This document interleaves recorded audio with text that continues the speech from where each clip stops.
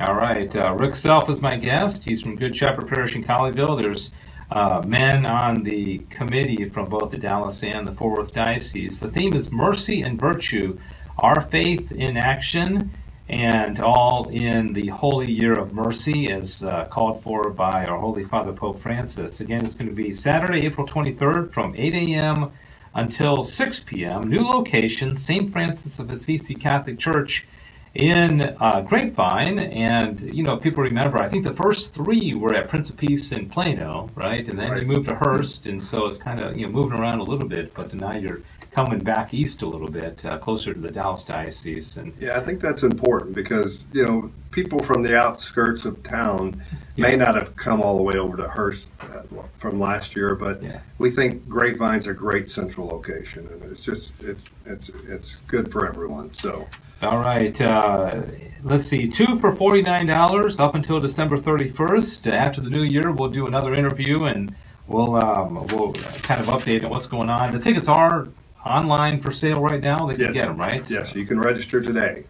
Okay, ntxcmc.org, ntxcmc.org. Anything before we finish out? We just got about a minute left, Rick. Anything else you want to say? No, I just want to encourage you to come out and sign up early this year because, you know, it helps our planning, but it's, you know, just get a buddy and come to the conference. Does the church hold 1,000 or? Yeah, it holds 1,200. We're expecting 1,000. You know, we'll sell it out at 1,000 men. But it's a great day. The speakers are fantastic, and just come on out. All right, you heard it. Bishop Michael Olson will do the blessing and welcome. The speakers will be Father Wade Menezes from the Fathers of Mercy, Vinnie Flynn, author of 7 Secrets of Divine Mercy, and also Jared Zimmerer from St. Francis Parish in Grapevine, and he's the author of Man Up. And the music will be provided by Curtis Stephen from St. Anne's Parish in Capel. Well, Rick, thanks so much. Thank you for all your support. We'll play this a couple of times, and then we'll have you back at the in the new year and get an update as we get closer to the event on April 23rd.